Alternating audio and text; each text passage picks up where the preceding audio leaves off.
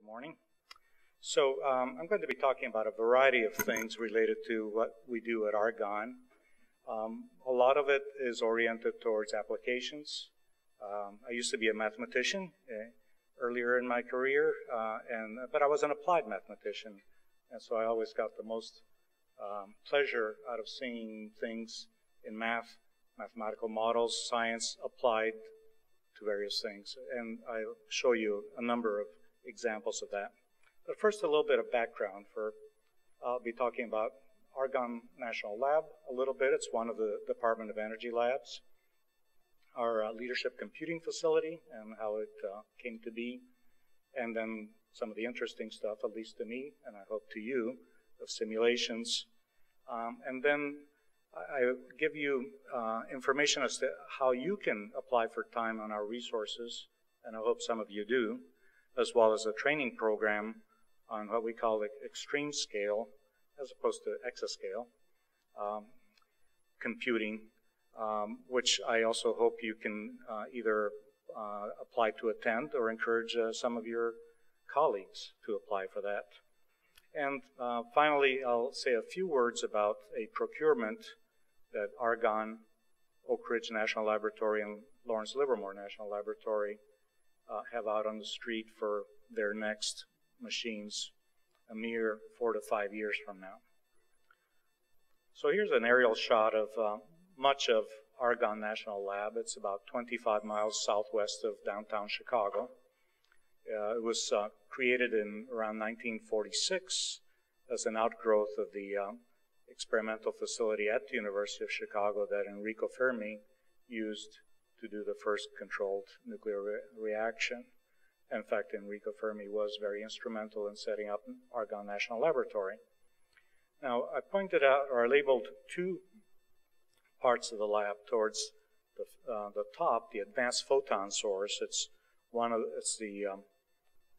this hemisphere's most intense source of X-rays.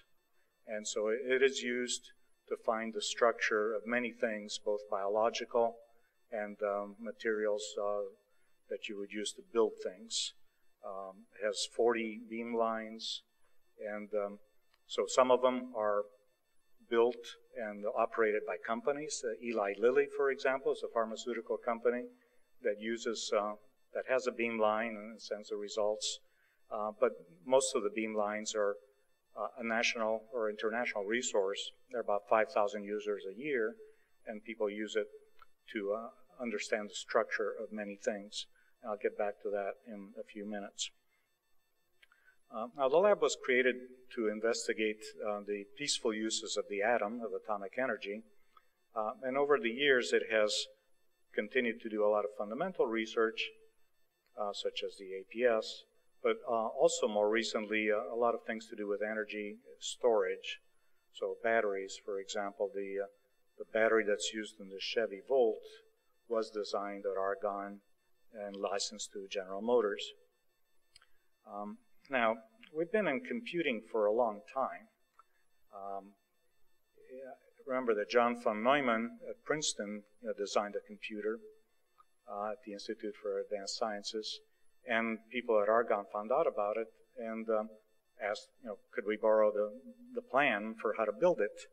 And so Argonne did build it, and so it was known as ABADAC, Argonne's version of the Institute's digital arithmetic computer. It was actually completed before the one at Princeton was. And innovative things were done, such as one of our early computers, Margaret Butler, wrote adaptive floating point arithmetic done interpretively. So it wasn't very fast, as you can see. Memory access time 15 microseconds. Addition was not too bad, but a multiplication took a millisecond. Now, in those days, the word computer was applied to people whose job it was to use usually calculators like Monroe adding machines to compute. And so the press release at the time was that this is 100,000 times as fast as a trained computer using a desk calculator.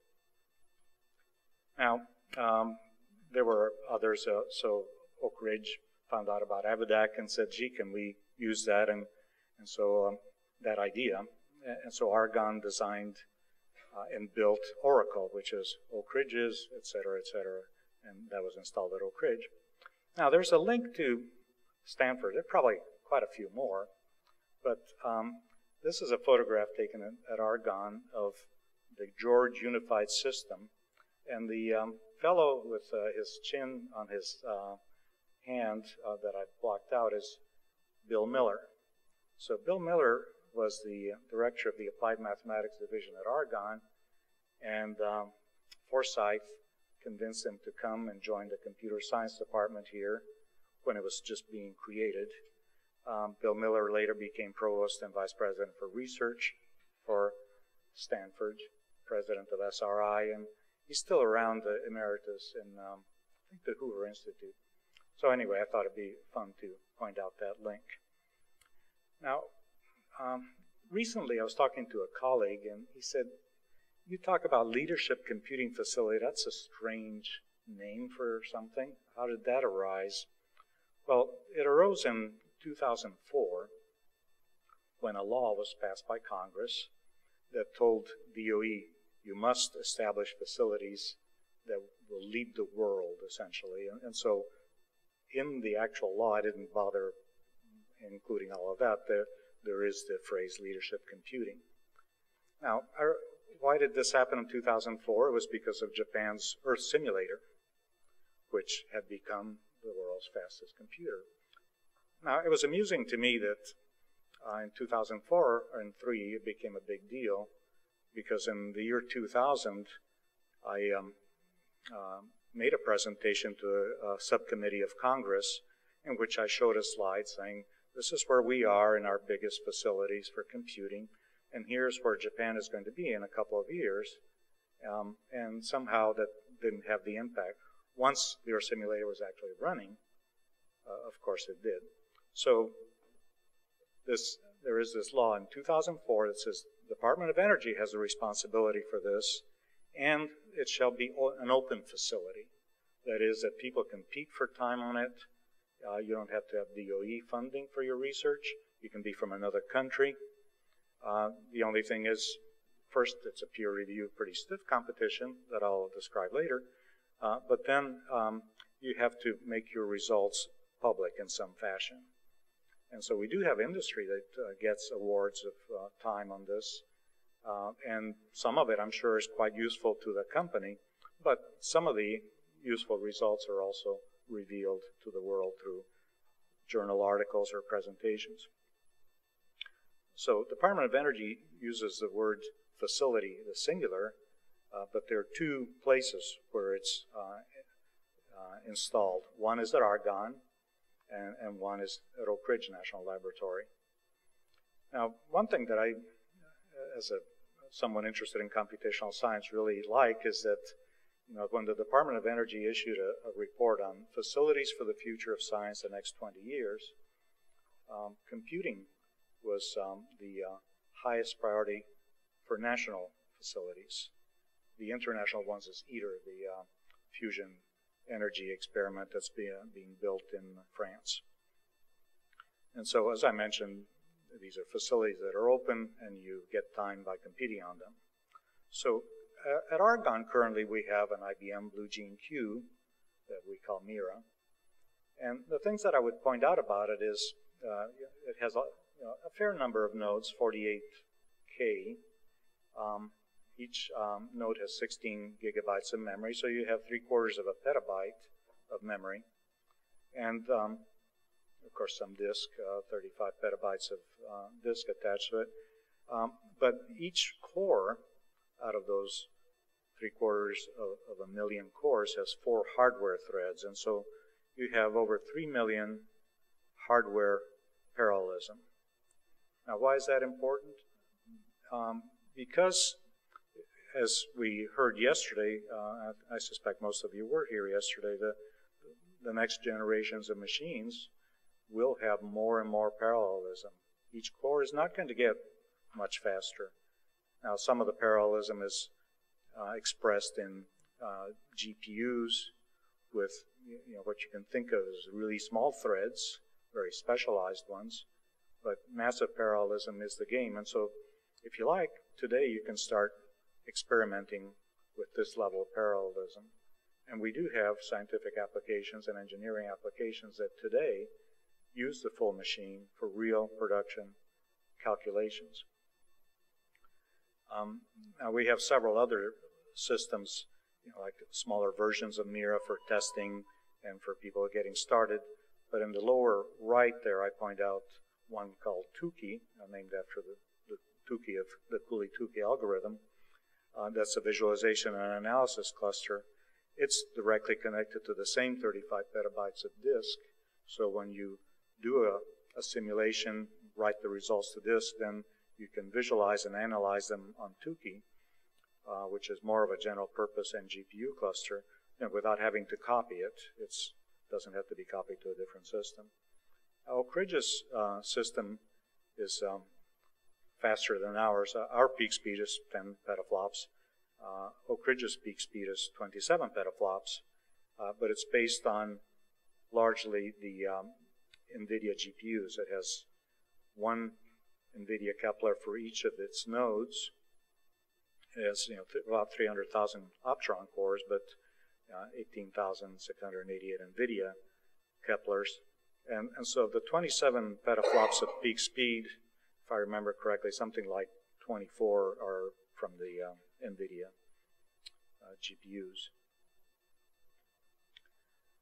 And since 2004, so now it's been 10 years, if you look at measures that we all hate but have to use for the time being, of peak speed, a factor of 10,000 increase in capability. Now, if you look at this bar graph, you can see that we're here, and now it stays flat for a few years. Sorry, up here. And that's because we just last year installed and went into production both at Oak Ridge and Argonne with our new systems, Mira and Titan.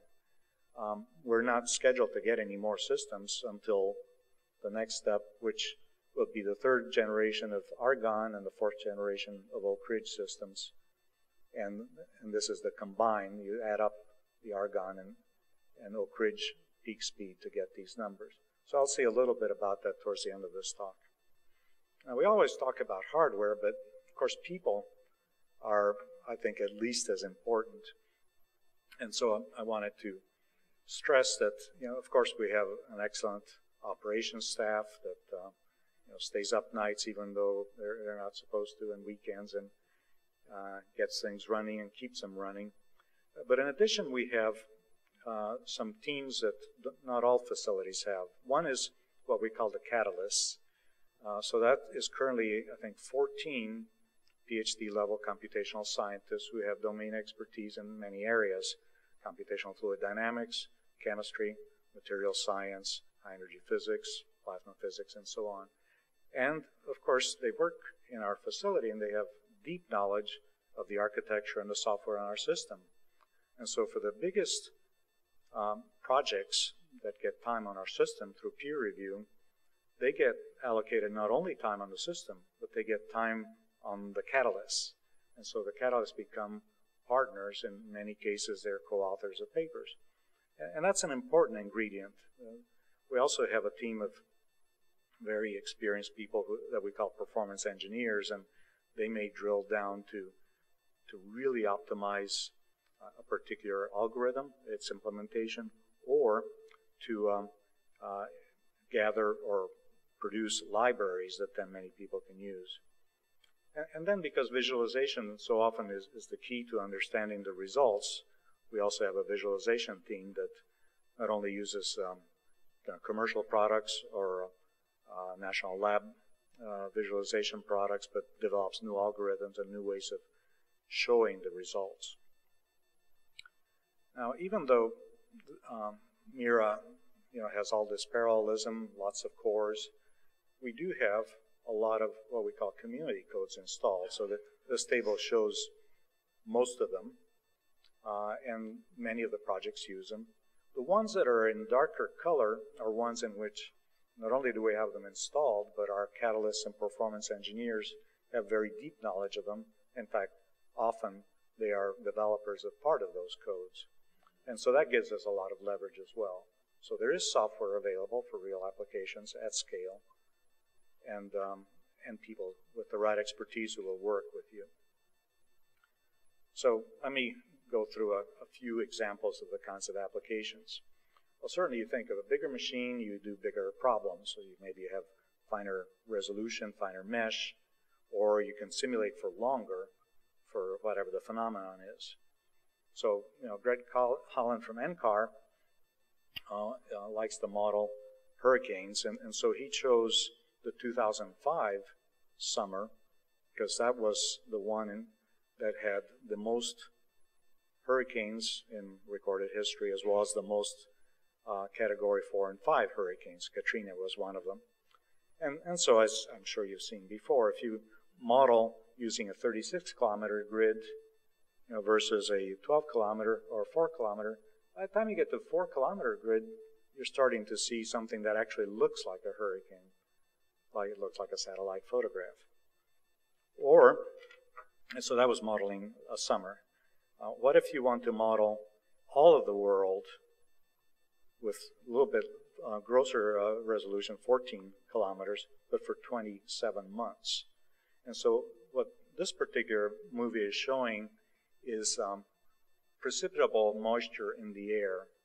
And you'll start to see in the Gulf of Mexico, the spawning of hurricanes going this way, although most of the airflow tends to go towards the east. But remember, the hurricanes go from east to west. So it took this resolution for the first time to show that in a simulation. Before, because of, we're doing, say, 1 degree, this is 1/8 of a degree of resolution, it did not show that phenomenon. So now this is by no means quite accurate in that the hurricanes tend to start earlier in the year than they should, and so it does need more. However, it does use as boundary conditions sea ice and seawater temperature that were measured, so it uses very realistic boundary conditions.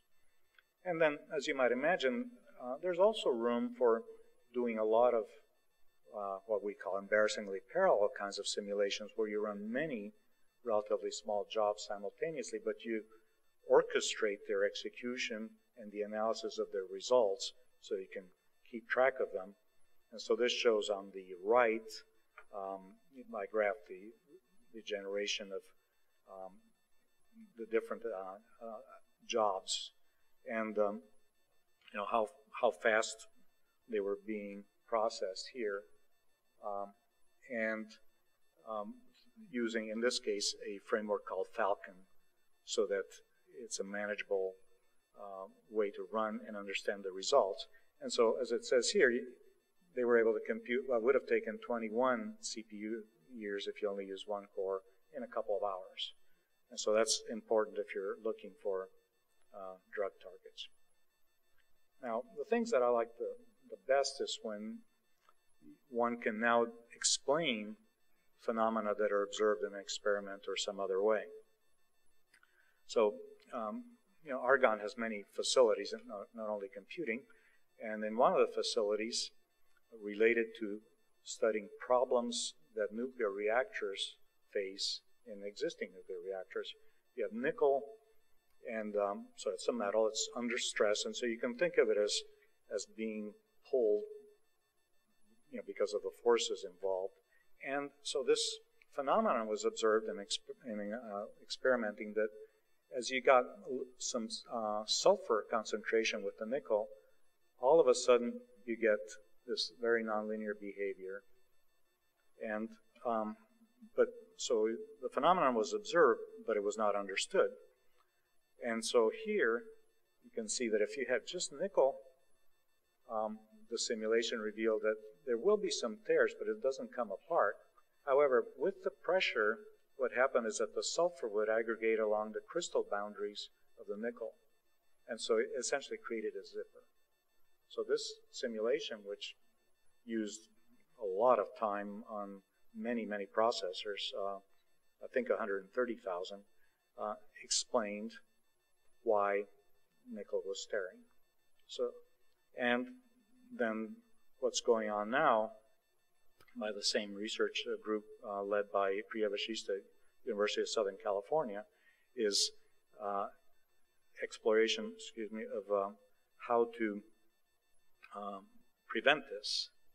And so there's a technique that's being explored of having little nanojets, and so you have these nanobubbles that we saw going very quickly. And apparently, if one does that, it tends to relieve the pressure, and so the sulfur doesn't migrates away from the grain boundaries, and so that could be a way to ameliorate the problem. And then this is one of my favorite examples. So Andrew Benkowski, who's a young scientist at Argonne,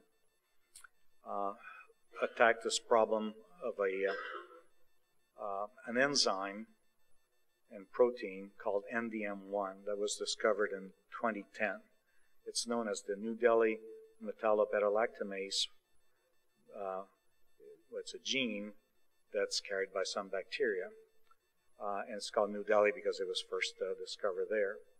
Now, the thing with this NDM1 is that it created a bacteria strain that was resistant to all known antibiotics, including the ones that are known as the ones of last resort. So therefore, they say a bacterium carrying this NDM1 gene is the most powerful superbug around. No known antibacterial can prevent it from doing harm and causing very bad infections. So the bacteria, well, this enzyme gene was looked at in the advanced photon source. Remember at the beginning I said Argonne has this facility called the advanced photon source where you can look at structure of many things. And so its structure was developed, and that's the gray kind of blobs that are shown here. But what Andrew Benkowski did is then took that data from the APS and did mathematical analysis to understand why is it that antibiotics, and these are the different colors depict the structure of different antibiotics, why were they not able to turn off the bad effects of NDM1? It turns out that this darker gray is a much greater cavity than is normally present in proteins, and it can essentially trap the antibiotic, and then it can cut these rings so they're no longer effective. So now that we know this, the idea is that one can start to design new antibiotics that will be able to take care of such infections. So I think it's a great example of a combination of looking at the structure through something like the advanced photon source and then using high-performance computing to figure out what's really going on. Another thing that I think has a lot of payoff is you can guide the design of new experiments or new experimental facilities, of course design new products, and maybe predict the results of future experiments.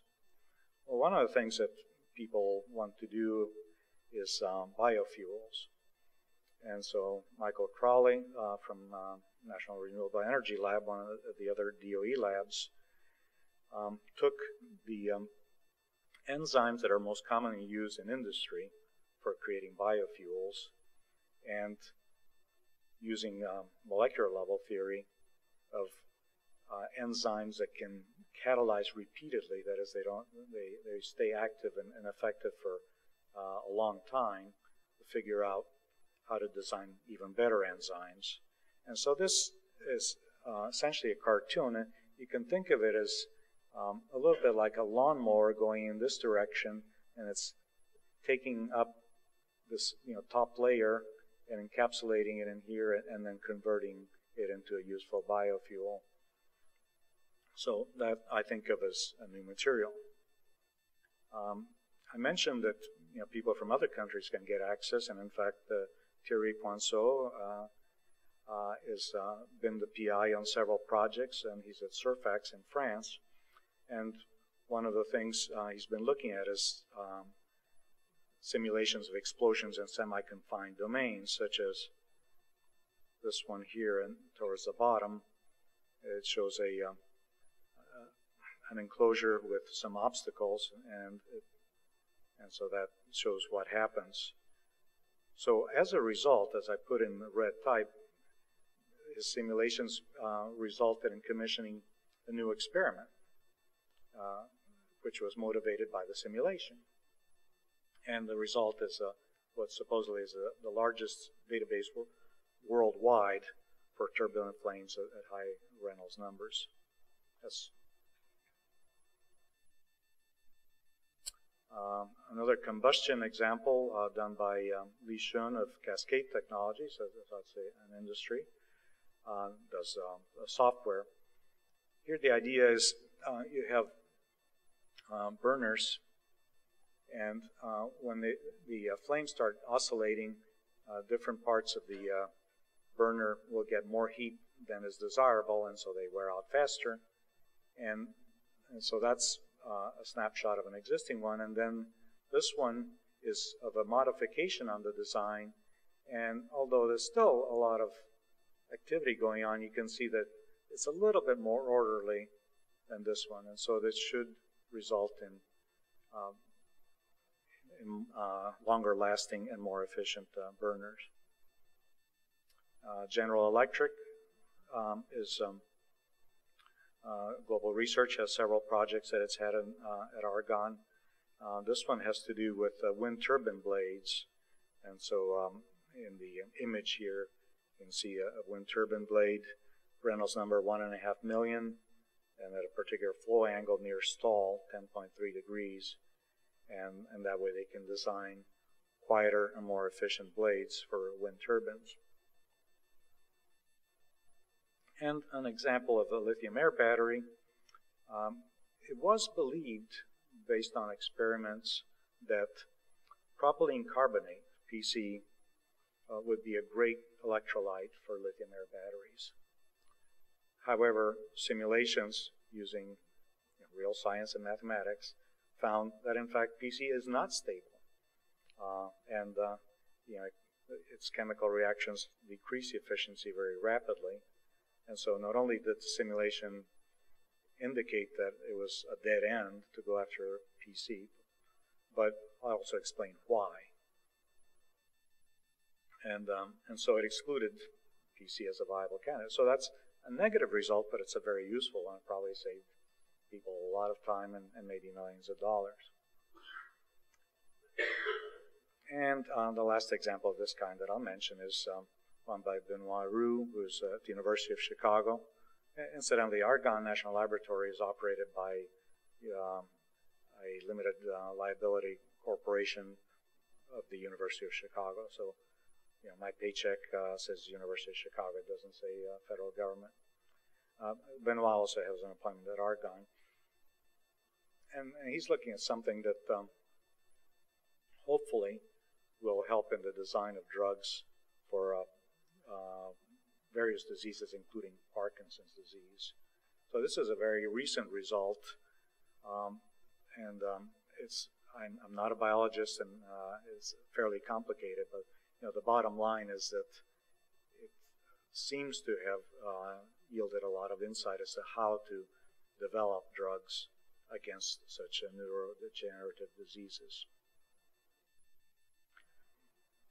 Now, in almost all these examples, possibly all of them, I mentioned there, although I didn't mention it, the right-hand pane talked about Argonne Leadership Computing Facility contributions, and that I didn't feel was worth dwelling on in most of the cases, but that's examples of what those catalysts, those computational scientists that work with the projects have done. In some cases, it's simply tuning something. In other cases, it was actually to put new capabilities, modeling capabilities, into the software that was being used, and often optimizing things. Now, as you can imagine, as we see what's going on with all these applications, often we see that there's something missing or something that could be done better. And so just two quick examples are I mentioned we have a visualization team, and they developed a way of visualizing adaptive grids. A lot of people use adaptive mesh refarming these days because that's how you can model things better, but you end up with huge volumes of data that you then need to visualize to figure out what the heck is going on. And Mike Babka and his team developed a new way of visualizing adaptive grids that got the Best Paper Award last fall, I guess. And so that's now something that's of general use for these kinds of data. It isn't just for a specific application. And then one that has to do with mathematics. We have the Math and Computer Science division at Argonne, which is a sister division to us, and Mihai Anitescu is a mathematician, and he got interested in modeling energy systems. A lot of people would like to be able to in an electrical grid, and here we show the state of Illinois. The black is the boundaries of the state, and these are all the substations and generating plants in Illinois. So you'd want to be able to inject things like wind energy, wind-generated energy, or solar energy. Well, those are not constant.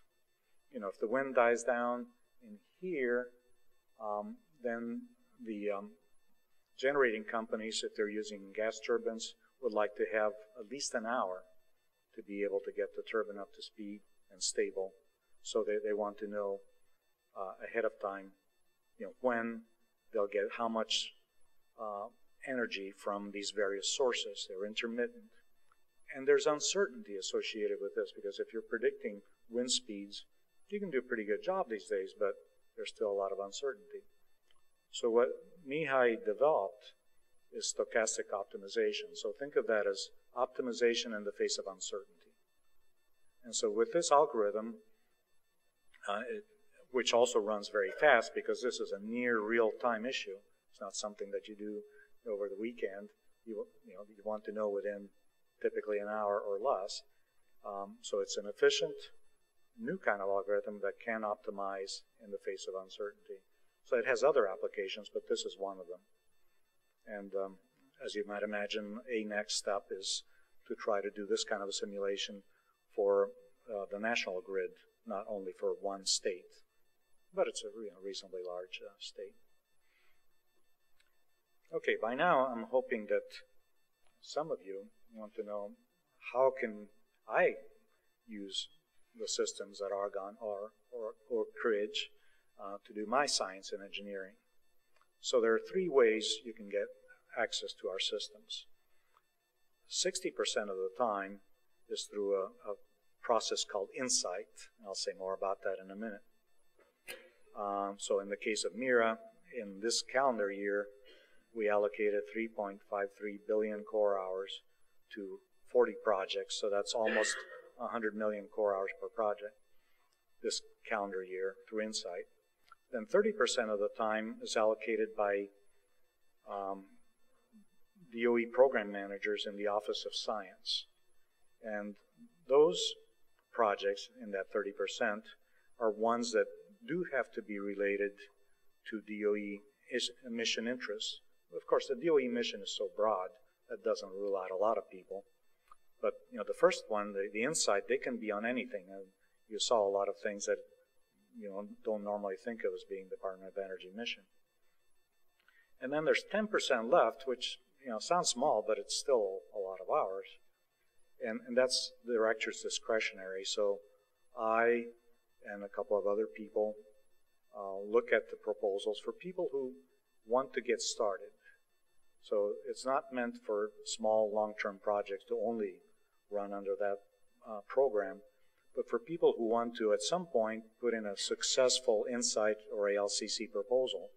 How are they going to demonstrate that they can do a good job of using this system? Well, we give them DD time, director's discretionary time.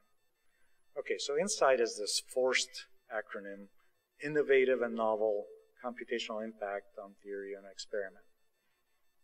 And this is basically the implementation of that Act of Congress of the year 2004. So it's managed by Oak Ridge and Argonne jointly. So it's the division directors and myself and my equivalent, Jack Wells at Oak Ridge, who make the final decision. But the criteria are merit criterion. Will this research, does it have the potential for significant domain or community impact? So how do we judge that? We have peer review panels each year in September, typically 11 of them, one for each major kind of domain, like say chemistry, plasma physics. And so we get input from people who are typically fellows of scientific societies, department heads, very knowledgeable computational scientists. Those are our peer reviewers. And they say, this is good, this one probably is using the wrong model, or whatever. But that's the first step. That's the most important one. Secondly, computational readiness. They may have the best ideas in the world, but if they can only run on, let's say, 128 cores, they're not right for us, because we were established to have relatively few very large projects using lots of time, big fractions of the machine, and so we're just not the right place for a small one. So computational readiness is also judged. And the eligibility criteria are essentially none.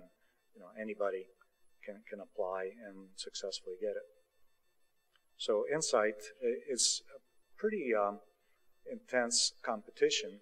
You have to write a very substantial scientific research proposal to convince the peer reviewers and us that it's worth allocating time to your project. But the benefit is, if you're successful, you can do things you probably can't do anywhere else. And this gives you an idea of the domains. So for the current calendar year, and we go by calendar year for InSight, January 1 to December 31st, we got requests for 14 billion core hours, and we could award 5.8 billion. I mentioned 3.53 at Argonne, the rest at Oak Ridge, total of 59 projects. And you can see industry got, what is that, 5%, and international, reasonable fraction. And then when we say U.S. government, that really is people at national labs or other federal agencies. NIST, for example, has a project, the National Institute of Standards and Technology. So for any of you who might be interested in using our facilities, there's a link for either the Argonne, the discretionary site, or the Oak Ridge.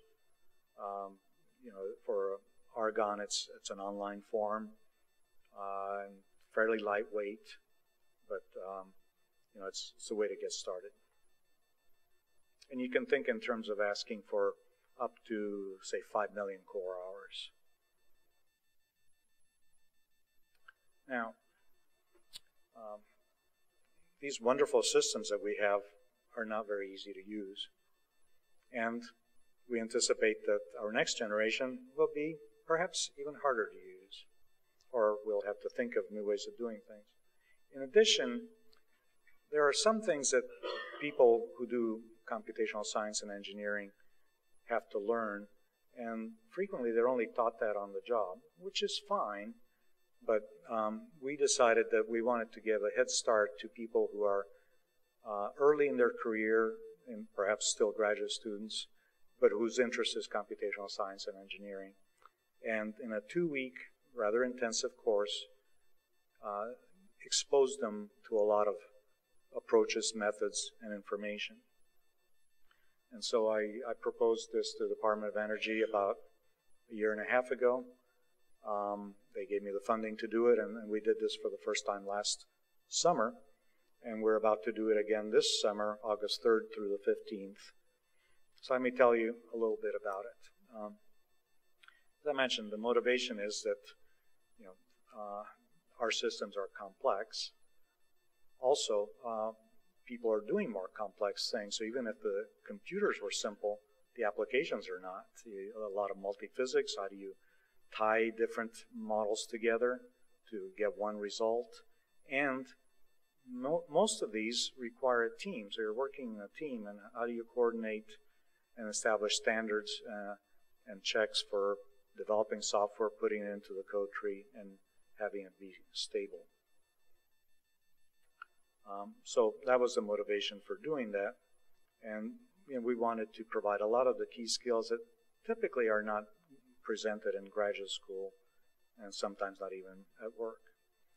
So as you might imagine, the curriculum does talk about computer architectures now and the trends so that people can be thinking about what's coming. And then mathematical models and numerical algorithms are still central.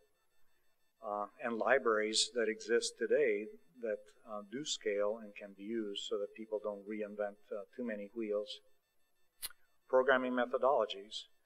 Certainly MPI and OpenMP are the two that we spend the most time on, because on Mira, for example, as well as really on Titan, to get very good scaling, typically you use MPI, but then you also use OpenMP to use the threading, the hardware threads that I mentioned, 4 threads per core, so you have 64 threads per node. So MPI plus OpenMP, but we also have people like Kathy Yellick to talk about UPC, Brad Chamberlain to talk about Chapel, and Charm++, and CoreArray Fortran, and hybrid programming methodologies. So the most lecture hours and hands-on exercises are dedicated to programming methodologies, because we not only want to expose people to what's available and actually running and can be used, but also how you can try to avoid trapping yourself into a particular instance of, say, a GPU, which is going to be different day after tomorrow. There's a lot of hands-on time so that people can use big systems and try out what's going on. So programming methodology is a lot of it. Software architecture, debugging, performance measurement tools, visualization tools, how do you build community codes? That's something that many people will end up doing. And methodologies and tools relevant for data-intensive and big data applications.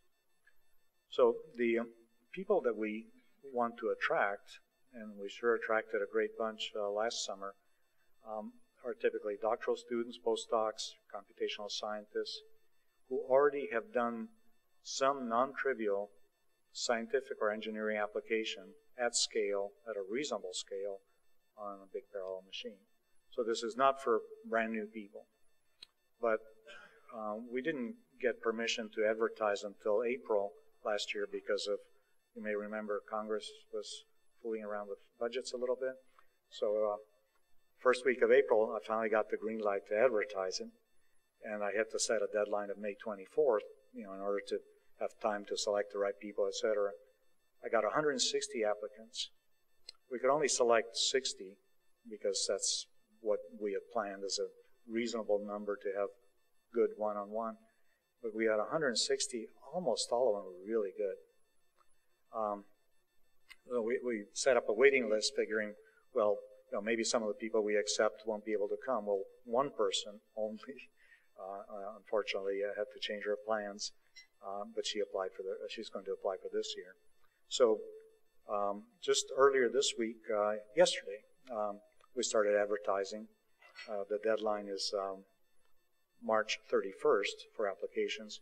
HPC Wire published yesterday on it, and we'll be casting our net more widely, and I'm casting it here.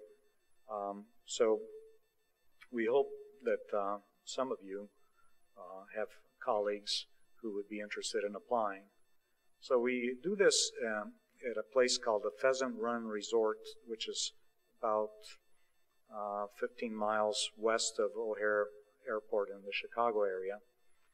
We use the older part of the facility. They made some nice new conference center, and we don't use that one. We use kind of an old creaky one, but it's just right for us, and it's really cheap. And so we have a lecture hall. We have, as I mentioned, a lot of hands-on exercises. And one of the neat things was to have people like Rusty Lusk, who was one of the key people in the MPI standard development, great computer scientist, sit down with the participants one-on-one and help them. Same thing with John Miller Crummy, who came and lectured and demonstrated some of his performance measurement tools. The people from Alinea. So it's a one-on-one contact, as well as lectures by the people who typically came up with the ideas and implemented them, that I think makes it special. It's very intense. We start at 8:30 in the morning and at 9:30 at night. Very few breaks. During lunch, we may show parts of lectures that are videotaped, but during the evenings, during dinner, I had a lecture every night on different topics. These are things that might be of interest. So, for example, I had Bob Lucas talk about the D-wave, perhaps quantum computer, perhaps it isn't. Anyway, if you follow that controversy, just to expose people to that, I had Charlie Catlett talk about urban data, which is a big data issue, and mining the data from all kinds of sources and trying to make policy decisions on it. And then, Chris Johnson, who won the Sid Fernbeck Award in November, very great visualization guy. He gave a fantastic evening lecture. So what do the students get? Within the United States, we pay for their travel to the site. We pay for the lodging. We pay for all their meals except for Saturday evening and Sunday. And it's very intense. Even these young computational scientists at the end of the first week were a bit ragged because we go through 1 p.m. on Saturday even. But in their evaluations, they were very, very happy, so it seemed. So to apply, you go to this website. So what's next for LCF? I'm almost out of time. A project called CORAL. So that's an acronym that stands for the collaboration of Oak Ridge, Argonne, and Livermore. The Department of Energy Office of Science, which manages the Leadership Computing Facilities, and the NNSA, which funds, of course, Livermore, Los Alamos, Sandia, the nuclear weapons-oriented labs. This signed an MOU, NNSA and DOE Office of Science, to collaborate on HPC research and acquisitions. So this has to do with mostly acquisitions. So the plan is that these 3 labs will each get a system for delivery in 2017. The RFP was issued January 6th, if I remember correctly. And the proposals are due February 18th. So you know what many of us are going to be doing the last part of February and early March, reading probably quite a few very large proposals. So there will be 3 systems procured. Lawrence Livermore issued the RFP. Once the selection is made through a competitive process, there'll be 3 contracts, so 3 separate contracts, 1 for each of the labs. And 2 architectural paths will be selected because by policy, for risk mitigation and many other reasons, we want to have 2 different architectural paths, 1 at Oak Ridge and 1 at Argonne. And then Livermore can choose whichever one it prefers. Now, this is what, early 2014, and we're talking about systems that will be delivered late in 2017 and become production in 2018. It's a long time, but that's the kind of time scale we typically deal with. So there'll be 3 pretty large systems, and what I said is indicated here. There will be NRE contracts associated with them, so that's non-recurring engineering. And that's because we do have a few years in which to at least tweak some of what gets developed. Not fundamental differences, but some that are useful. So the idea is a partnership. It's 1 RFP, so it's a partnership among the labs, these 3 labs, long-term. But it's also a long-term relationship with the vendors. Now, the Blue Gene family arose through that kind of a partnership between IBM, Argonne, and Livermore, initiated by Livermore.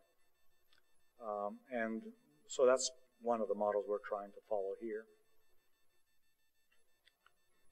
So for Argonne, we call it an ALCF3 project, and the goal is to acquire and deploy 75 to 200 petaflops. So this is on the way to Exascale, if we define Exascale as exaflops.